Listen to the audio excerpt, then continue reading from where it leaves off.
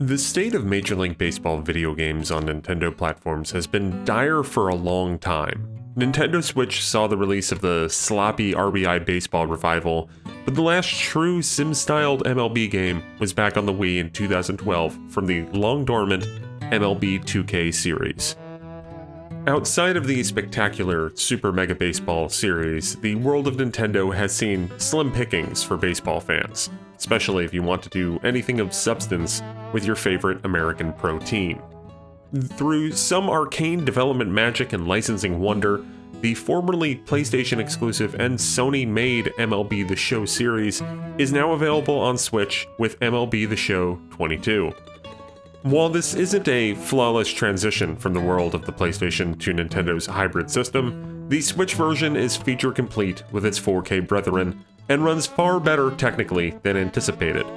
Furthermore, in terms of gameplay, variety, and flexibility, few sports games rival the multitude of quality modes nestled throughout this game. The basic gameplay is as deep as you want it to be.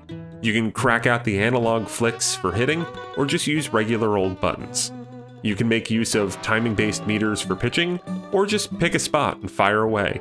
There's even a retro mode that resembles old-school video games, even including a soundbite from Ken Griffey Jr. that will make 90s Nintendo players smile. Hi, this is Ken Griffey Jr.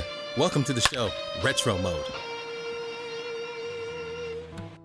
You can mix and match the complexity and difficulty of pretty much every part of the game, making it ideal for newcomers to the series, as well as those wanting a more realistic challenge. Depending on your level of baseball knowledge, it might be tough to get into the nuance of the sport, but the tutorials do a good job of explaining different elements. Hitting and pitching having such flexibility plays well into the seemingly endless options for modes. Your usual sports assortment is present, including free play exhibition, and the more in-depth franchise mode, where you pick a team and play through seasons, building up your roster through player development across the major and minor leagues. A streamlined take on franchise mode called March to October further refines the sports game staple, taking you through highlights of a season from March to October. Get it?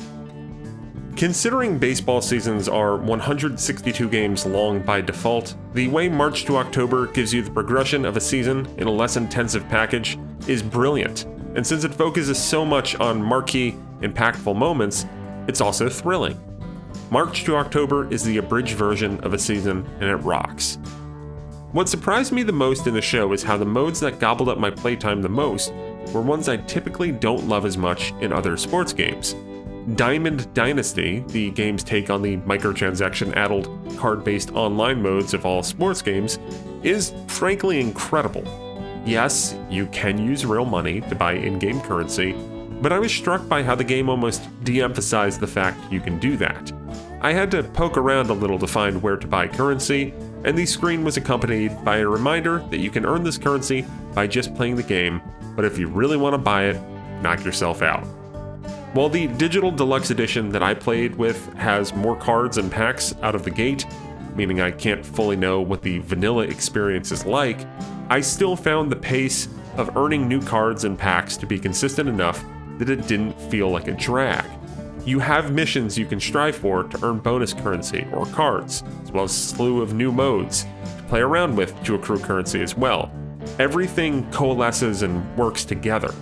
It's snappy to move around from mode to mode, and while you can go online and play with your team against others, there's a substantial single-player component as well, including a mini-season mode and, for some reason, a light turn-based hex strategy game. The majority of the games across this mode are only 3 innings as well, which makes them excellent for quicker sessions.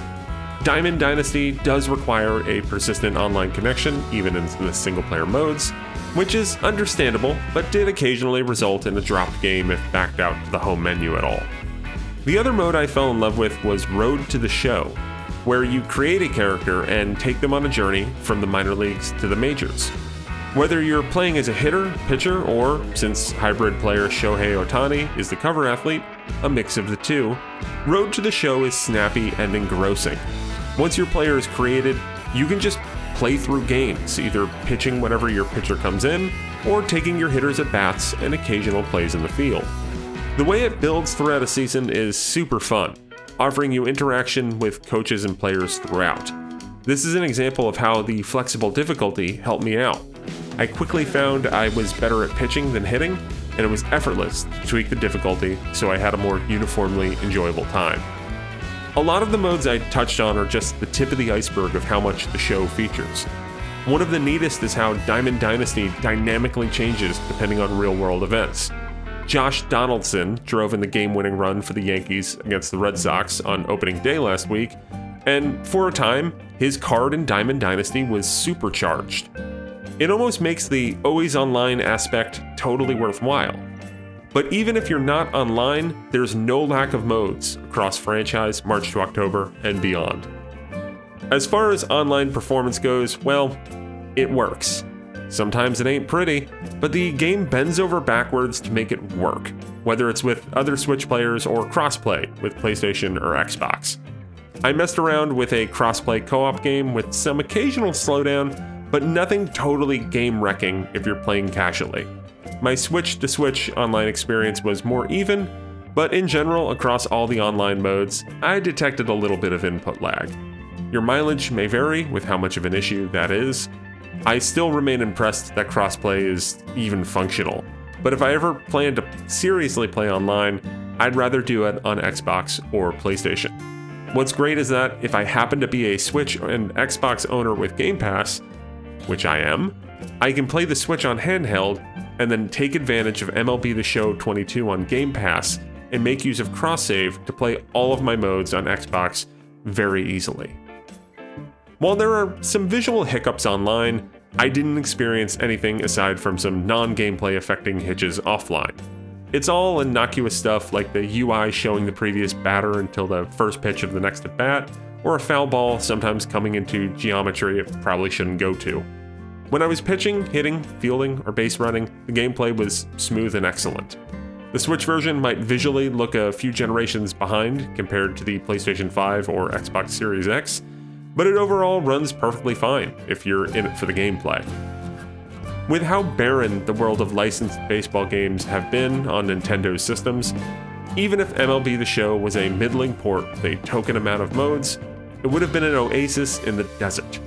Luckily, MLB The Show 22 on Switch is so much more than that. It has all of the modes of the 4K versions, including the wonderful March to October, Road to the Show, and Diamond Dynasty offerings. While the online and visual aspects falter at times, the good far outweighs the bad here, as MLB The Show 22 is one of the best sports games of its kind, and the Switch version is an excellent way to play it portably, and an acceptable way to play it on a television. Here's hoping the show is a perennial all-star on Switch, because I could get used to having an assortment of killer baseball games on Nintendo systems again. This video was made possible by our generous supporters on Patreon. Did you know that Nintendo World Report is funded directly by fans like you? When you support Nintendo World Report on Patreon, you get immediate access to multiple exclusive podcasts every month, exclusive Discord channels, an early look at select content, and more, all for as little as $1 a month. Check out patreon.com/NWR for all the details.